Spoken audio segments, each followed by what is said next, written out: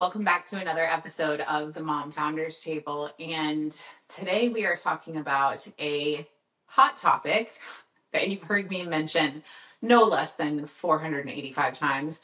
And we are discussing not necessarily work-life balance, but actually another term that I've been using recently with a lot of clients on a lot of interviews, and something that I think is really important. And so before we get into creating work-life separation and what that is and why it's important and how it helps to create or maintain work-life balance, I want to kind of address the elephant in the room. And the elephant in the room is that too many women believe that work-life balance is not possible. I think that even hearing those words, the first thing that mothers who are also business owners do is immediately just let go of the idea of it even being possible for them. And truthfully, this makes me sad. And it makes me sad for a lot of reasons. And it wasn't until a recent conversation that I had that I realized why it was making me so sad and why I've had such a drive to help women understand and create and build and restructure businesses that are anchored in the enjoyment of life and fixing and restructuring the problems in business that take away from that. So I forget how this topic of conversation even came up, but we were discussing just my business and what I do and why I do it. And I had this moment to where I had this thought of like, I really love being able to bring business women back into themselves and back into their homes. And it's not because they have no identity and that they're never home. It's that identity has been hidden because it's been covered with work and motherhood. And when they are home, they're physically present, but not so much mentally.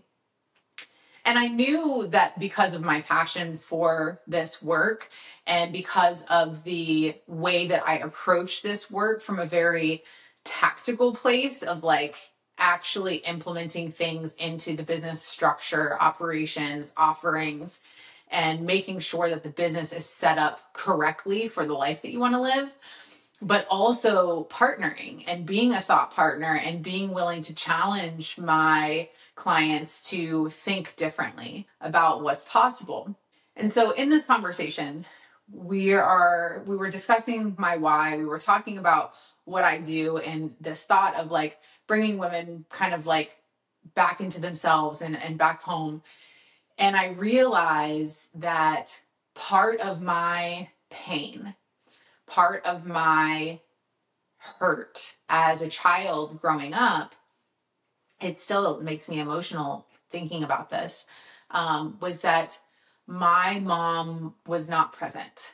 My mom made choices that removed her physically, emotionally, and mentally. And so sometimes she was there, but when she was there, I don't think she was really there. And I'm very grateful to say that my mom and I have a beautiful relationship now, and that we have healed and that we have had to communicate and work through a lot of those things. But it was a very difficult relationship, and I held a lot of anger and resentment for the way that she wasn't there. And of course, she held a lot of guilt for that. And so I knew this logically about my childhood and about my history, but I didn't know how much that played into my work. I didn't realize that when I would see somebody saying, that like work-life balance wasn't possible, and, writing the things about like working when you're an entrepreneur, it's a 24/7 job, and I trade my 9 to 5 for a 24/7, and all of the continuous comments about mothers just having to let go of the idea of like being there for their children. And I didn't put it together, which is funny to say, like considering the awareness that I have of like why that was so triggering for me, of why that bothered me so much. And so when I started doing this work, when I started realizing that my approach to business coaching was different, I didn't necessarily know why. I just knew that it was what I felt was important. And there was like this huge amount of passion for it. And so all of that being said, I have a deep belief that it is possible to be a present mother, to be a mom that breaks generational trauma, to be a mom that is devoted to being there for her children and for herself and taking care of our own well-being, while also fostering what we desire for impact and achievement and growth and being able to make a lot of money to provide a certain lifestyle.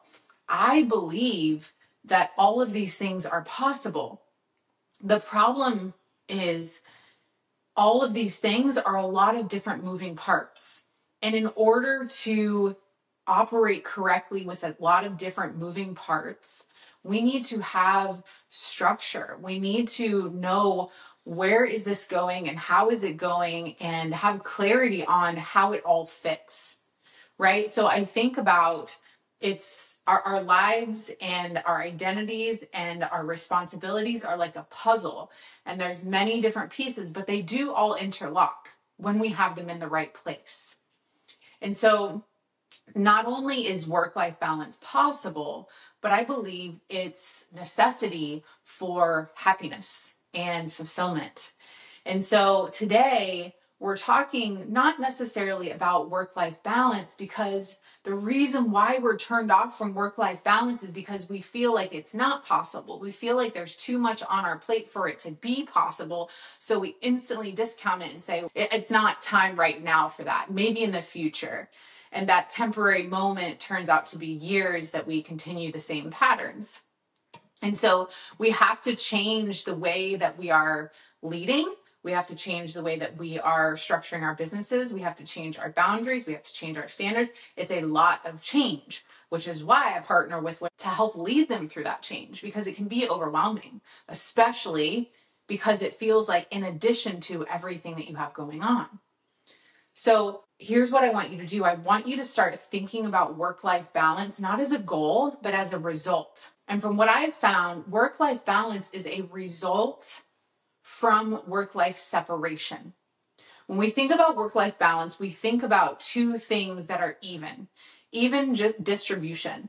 And this is why we discount it. This is why we say, well, that's not possible, because it would be impossible to spend the same amount of hours on yourself, the same amount of hours on your marriage, the same amount of hours with your children, the same amount of hours on your work. And then we have to obviously sleep and do other things to be humans. And so that's why it's just like, well, that doesn't work. The math doesn't math. We can't do it. And that's why I say balance needs to be redefined. Balance needs to be defined by us and our personal values. And balance we can choose to see, instead of seeing it as everything is evenly distributed, we see it as, do we feel balanced? And when we're so focused on what's happening outside of us, we forget to ask ourselves these kind of questions. We forget to say, does this feel good to me? I once had a client that said to me, my business is working for everybody but me, right? She was making lots of money.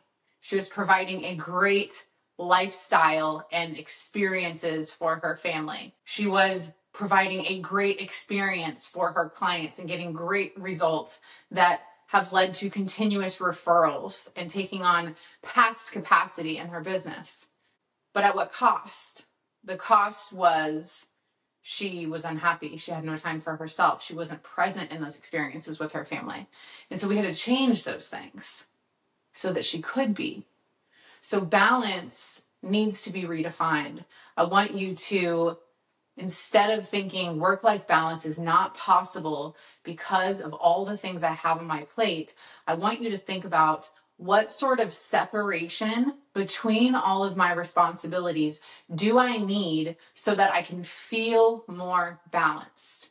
Because it's not about the logical brain saying X amount of hours on each thing. It's not about the amount of time. It's about the quality of that time.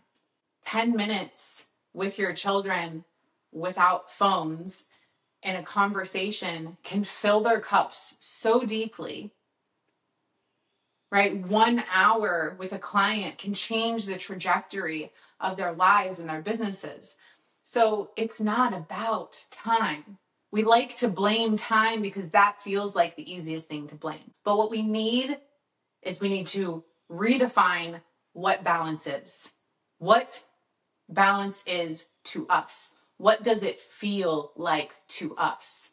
I am imbalanced and out of balance and out of alignment when I don't sleep enough, when I don't spend one-to-one time with my children, when I notice that I've gone through a whole day and didn't feel my best. And so I was buried in my phone instead of in conversation with the people that I love. And so let's make balance more about how we are handling the quality of our situations and circumstances versus time. And so work-life balance, again, is a result. And I believe work-life balance is a result of work-life separation. So recently I did a VIP day with a new client. And this is my favorite thing about starting with new clients. And I changed the structure of how I work with clients a couple of years ago because there was just such a lack of depth in my industry. And I wanted to really lead the change and inspire other coaches and consultants to step it up, honestly. And so I put this full in-person day together with my new clients to where I fly to where they are. We talk all things business, life. I get to know them. They do a full assessment of their business. We start to see the initial changes that need to make. And we're just spending time together with me really getting to know them on a deeper level. And so I recently did these with a client. And one of the things that we did in our time together was created structure.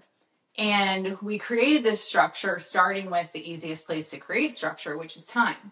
So I always do a CEO schedule for my clients because so often when we have a bunch of responsibilities, we keep piling things on and we don't think about when we pile something on, what's going to fall off or where is that thing going to go that we're piling on.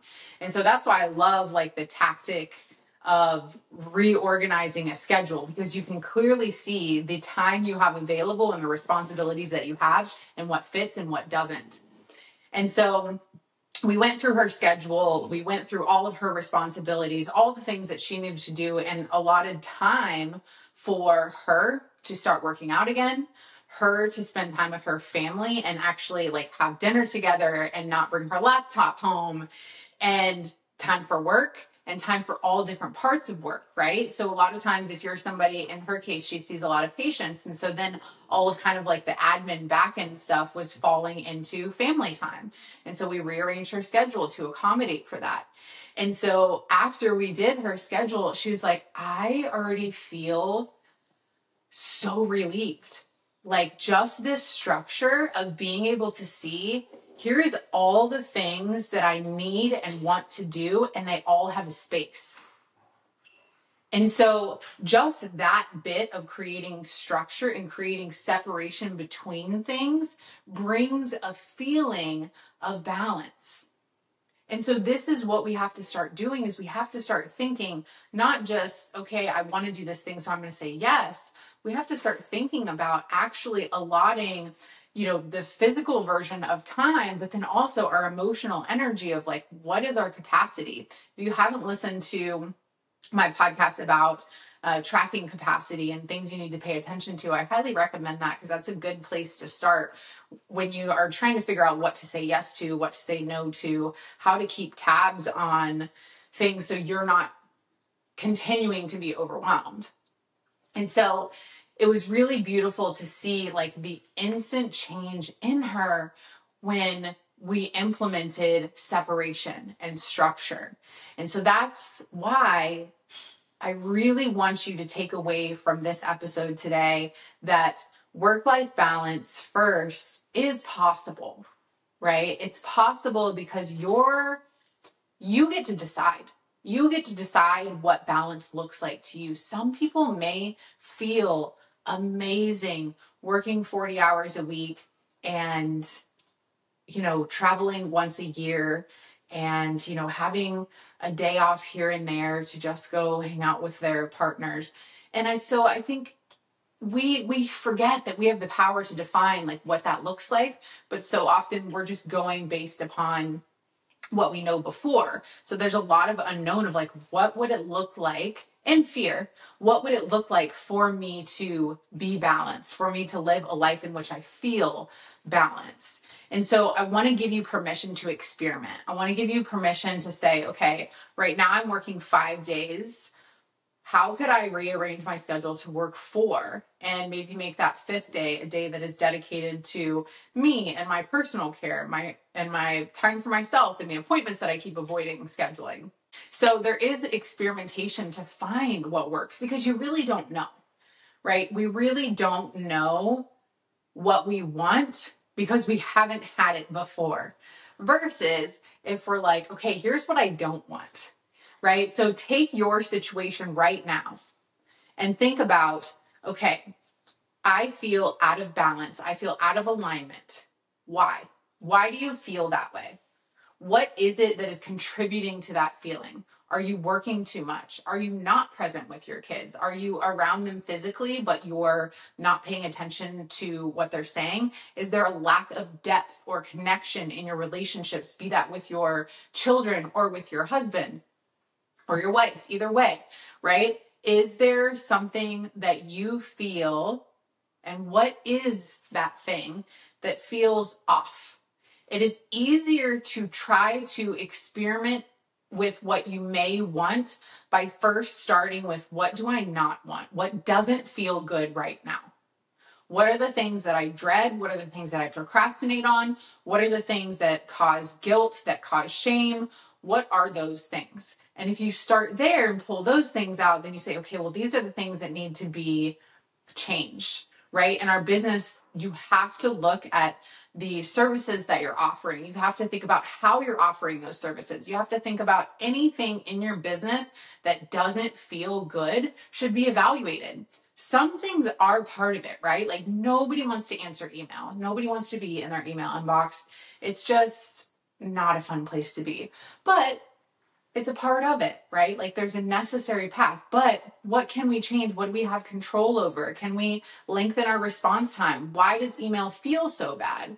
Because we're spending too much time in it. What if we only check our emails once or twice a week? There's different things that we have control over in our businesses that we are too stubborn to change, right? And even in this, there has to be separation and structure around what we're doing. So I want you to start there. I want you to think about, okay, in order for me to feel balanced, I need to identify what are the things that make me feel imbalanced? What are the things that make me feel unfulfilled? What are the things that are taking away from me? And after you identify those things, take the opposite of that, or something that moves the needle in the right direction, and see what can you control to change that, right? Because there's so much that we can control that feels out of our control, but it's not true. It's just in our minds. So we want to create healthy separation. We want our children to see that we work hard and that we are devoted to creating something that is bigger than us. But we also don't want them to only see us working. We also want them to see us living. We want them to see that, hey, Grandma and Grandpa are watching you today, not so I can work, but so I can go spend time with a friend, because that is also important to me. So it's important for us to create separation because this helps us to rebuild our identity as women. And it also is one of the key things that helps us reduce overwhelm. So if you feel overwhelmed a lot, it's usually from overlap. So if you think about the times where you feel overwhelmed, it's because you feel like you have a million things to do, which as mom and business owners is pretty much all the time, right? So if we, instead of looking at, okay, I have a to-do list of 100 things, instead of having a to-do list of 100 things, if each of those things that was on your to-do list had a physical time slot in your calendar and you knew exactly when you were doing it, wouldn't that automatically relieve some pressure, right? And so we have to get over any sort of resistance that we have to structure, which I find a lot that some women will kind of rebel against structure of like, well, what if I don't feel like doing that or this? And I'm like, the cool thing about structure is it actually allows you to move things around, right? So if you have a dedicated time block to every responsibility that you have, then when one responsibility falls through or gets bigger, then you get to move things around. So structure is one of the things that creates the freedom and the flexibility that we actually want. And a lot of times we think it's the opposite. We think structure will prohibit us. Structure will confine us. No, what's confining us is our overwhelm and the amount of responsibilities that we have and the inability to look at what is actually on our plate and create this separation in the structure. So we're creating routines for ourselves that fill our cup and giving dedicated space to those things. And then we're looking at all of our responsibilities and we're saying, okay, well, each of these responsibilities that I have is important. And so it needs a space. It needs a dedicated space.